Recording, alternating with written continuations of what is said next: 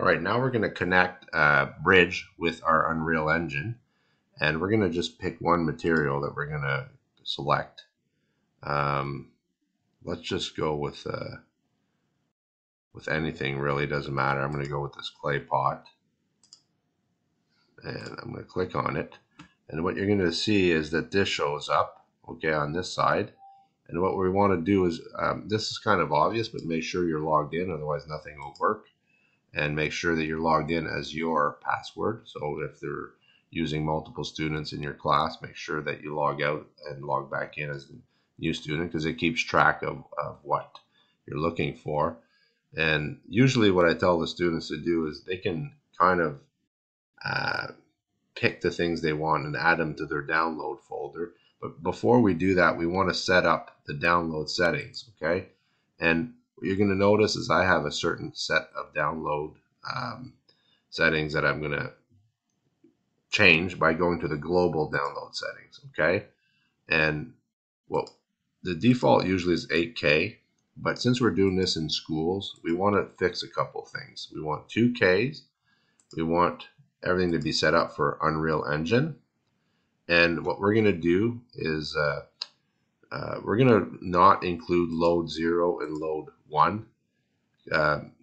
Now, I did give a questionnaire if you're doing this as part of a series. It explains what loads are. These are extremely high polys for extremely advanced kind of games. So I'm just going to remove the first two. It'll still look really good with these, and there's quite a bit here. So I'm thinking we're going to just, remove maybe like these, the first three, and that'll be the default, okay? So now when I go download something from assets, it'll have this setting. Now I want to just show you that if I change to a plant, it may not keep the same settings because it's a different type of material. So just double check. Oh, it did, okay. And let's just double check if I now try and download Surface. Will it have the same settings? Seems to have the same settings, okay? So now what you can do is, let's download something. Let's go with this debris here. Looks really cool. And I'll click on it. You have to click on it to see if it keeps the same settings, okay? And it seems to have it. So we're going to download that. So there's two parts to the process. The first part is downloading the items, and anything you download does go to your computer. So before, and I may not have shown this, so I'm going to show you how to set it up so that it's appropriate.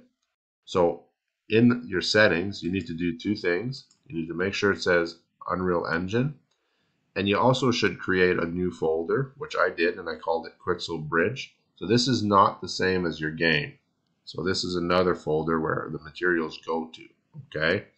You click Save, and so everything you download will go there. Now, this is important to realize. Just because you download something, it doesn't mean it's in your game yet. So we have to get it into the game. So as soon as you download one thing, you're going to see export settings. I'm going to click on that.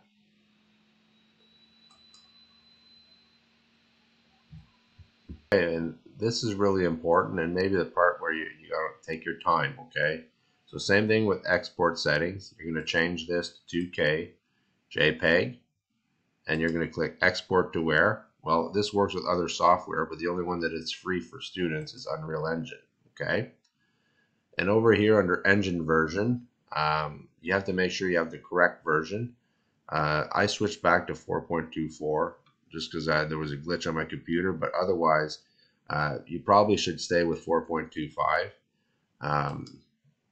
So I'm going to go with that. And then you have to find the installation folder.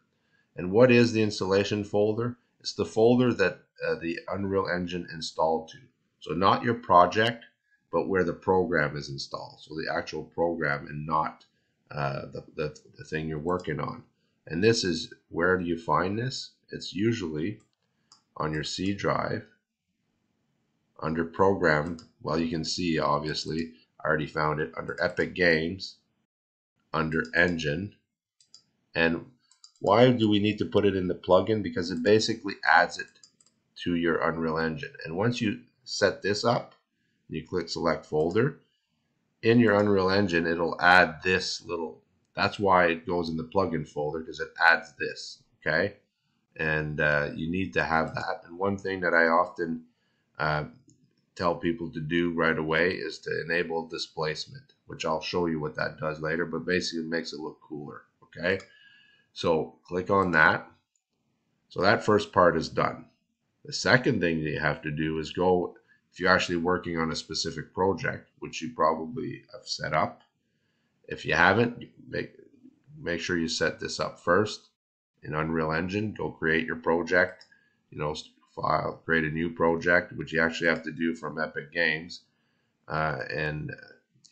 We already went over this, but you go to library, launch the version and create a project from there. Okay, once you've done that and you've saved it, you come over here, you go and get that folder. In my case, I have these on the D drive, like I've already told you to do. You definitely want to have this on a drive with lots of room. So I have 2 projects here, and I think it's this one that I'm using. So now I'm ready to export. Okay, now again, I probably want to make this global. So just click on this so that I don't have to do this every time. I only want to do this once. Once you set these 2 up at the bottom, it kind of remembers, but these 2 you probably have to click. So I'm going to click on this material. Well, I want to just show you here too. This has not been downloaded. This has been already downloaded, and now I can export it.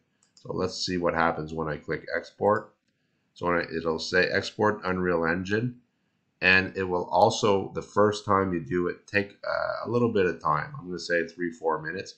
And so you see, it worked. And if I come over to my Unreal Engine, I'll see that it's currently installing them. Okay? If you're having problems, you're going to have to troubleshoot. But the main issue that you might run into is that when you selected your export folder and your export settings, that you didn't select the proper plugin folder. Okay, you need to have access to this plugin tree, and over here you need to also have access to the project. All right. So if you have any questions, please let me know.